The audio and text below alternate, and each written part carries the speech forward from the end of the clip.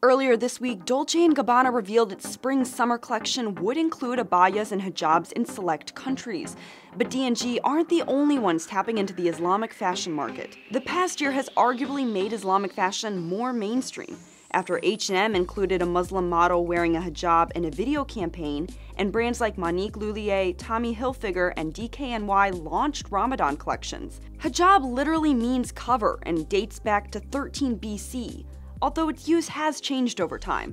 First, the hijab was for elites, then it was worn for religious reasons, and now it has both a religious and cultural significance. It's unlikely the sole goal of these companies is to promote cultural awareness.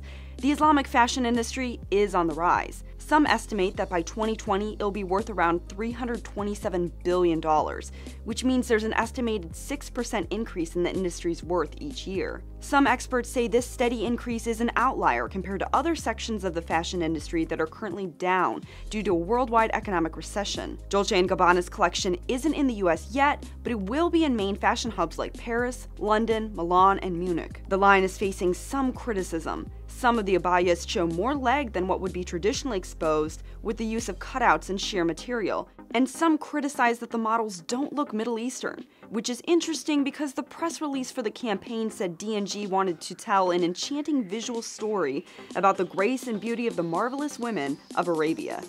For Newsy, I'm Melissa Prax.